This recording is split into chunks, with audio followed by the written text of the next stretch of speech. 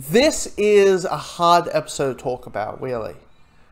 Just because of one simple factor.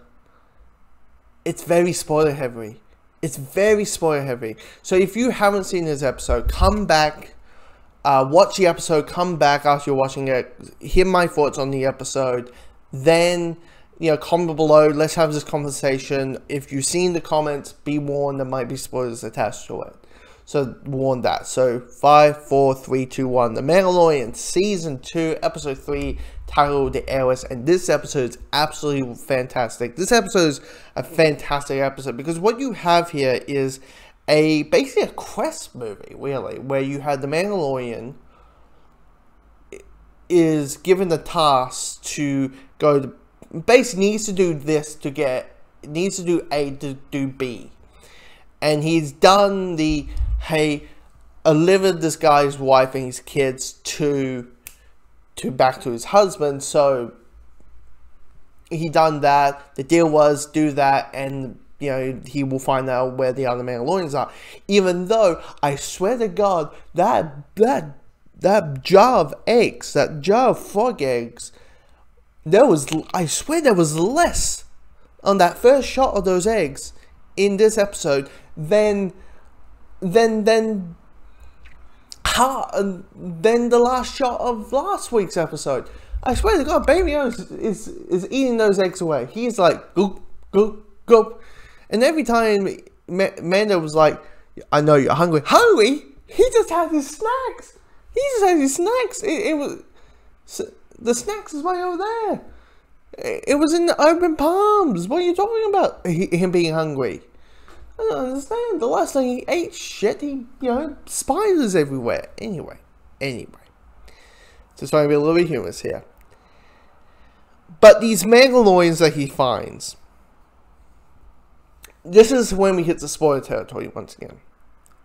And that is, one of the Mandalorians is Bo Katan. Now, if you don't know who Bo Katan is outside of this episode, she's a character who's been around in animation form in Clone Wars and Rebels. So this is the first time fans of those shows are going to see this character in live action form and actually played by the actor who voiced her, Kate Sackhoff. And the thing about it, which is quite interesting, it'll be also quite interesting when we jump to, in a couple of episodes' time, when we see Ahsoka Tano. And that is that bridge, right? What is okay in animation that might not be okay in live action? What might feel white might come across as under the form, but over the form in a live action format. And the thing about it, watching this episode, I'm like have I watched it in Clone Wars? Oh yeah, I've seen the last 4 episodes of Clone Wars. So I have a brief introduction with Bo Katan. So you may say this episode is my first fully introduction of her.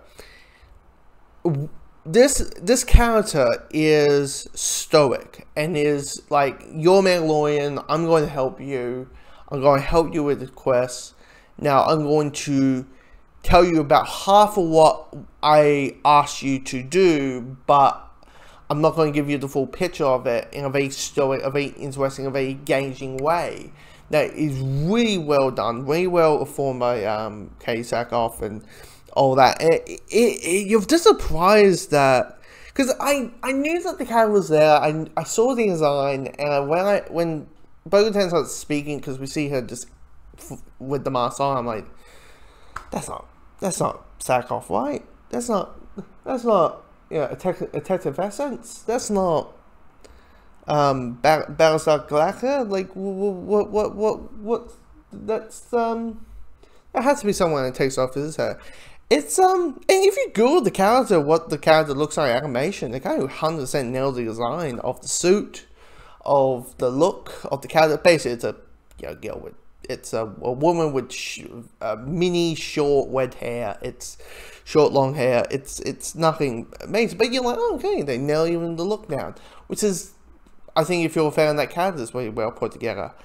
I have a feeling we're not done. Like, I feel that Katan is going to be a episode, but this, I think Bo Katan will be maybe showing up in future episodes, or just, you know, maybe the finale, you know, do the whole thing, the whole journey of this season, you know, in one last episode, in the last episode of this season. But that, I'm like, the one thing I'm going to be curious about is, what is the general public's reaction to this? Because let's be honest, not everyone's, only like 5% of people who are fans of Star Wars have seen Rebels, have seen Clone Wars. So for a lot of people, that it's their introduction to the character. So that could be quite interesting to see. But other elements, you got, you know, a cool action sequence halfway, which is most of them, you know, is the Mandalorians shooting. And shooting, and then, you know, stormtroopers and all that. So that's a cool thing. And you have a little bit of Carly Esposito's character. I'm blanking on the character's name. Showing up on it, saying, you know, long live the Empire, which I have a feeling he's a character who's trying to have the Empire live on, or is denial over the Empire's gone. So he's keeping, like, the Empire's gone, no it isn't, kind of thing. Like Vader and the Empire's still there or something.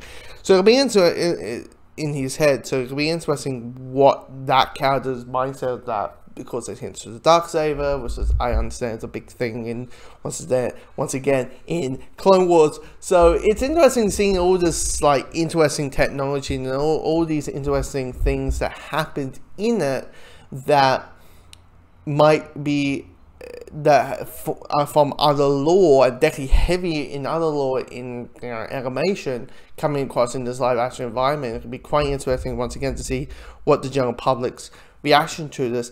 But this is a really good episode. Bryce Dallas Howard, who directed this episode, and of course is the actor and is the daughter of Ron Howard, of course, who directed Solo, a Star Wars story. She did a really good job with this, and it's just a really damn good episode. Just an absolutely damn good watch.